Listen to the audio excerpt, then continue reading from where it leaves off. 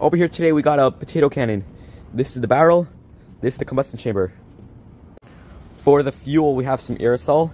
We spray it inside here, we close it with a cover, then we ignite it and it explodes. The pressure can't go out this side, it needs to go out here. And right over here you can see this is the igniter. Press it.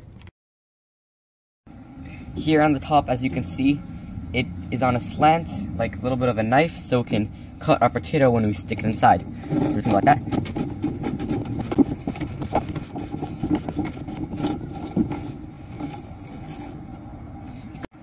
Here we have a stick. We're going to shove the potato down to the bottom of the barrel.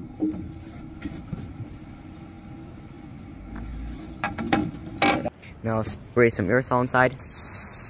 3, 2, 1.